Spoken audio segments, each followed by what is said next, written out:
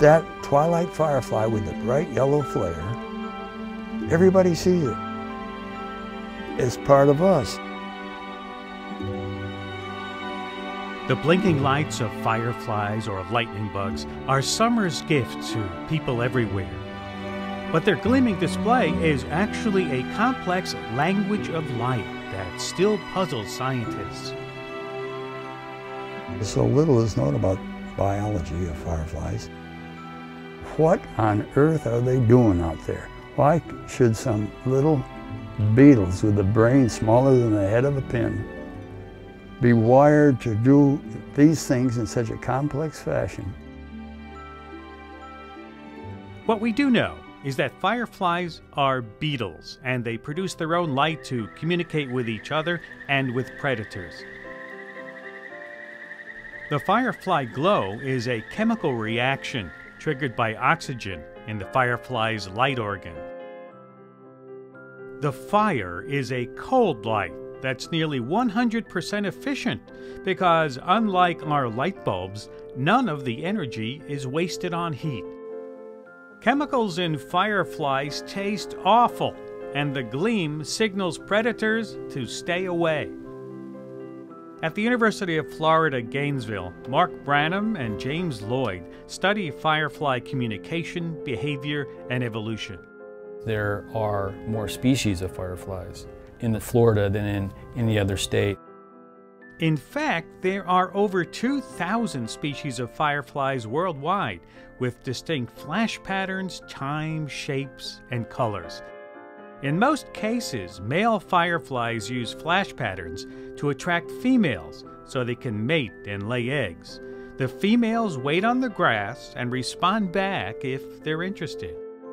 Females are going to be picking males on the basis of certain sorts of features. How well the nervous system is functioning might be one thing.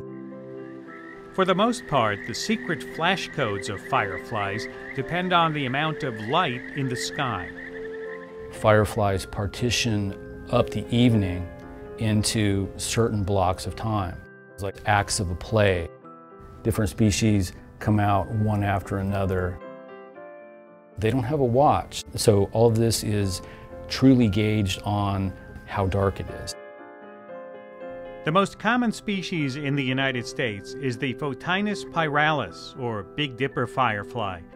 It begins flashing at dusk in a yellow-green J-shaped pattern every 6 seconds to court the females below.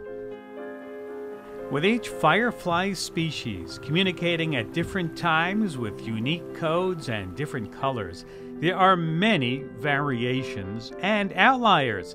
Some fireflies synchronize their flashes, others don't glow at all. The female Photurus has a more sinister use for her flash. What these females do in one of their primary methods of hunting is to imitate the flash responses of females of other species, call these males into them with these phony signals, and then they eat them.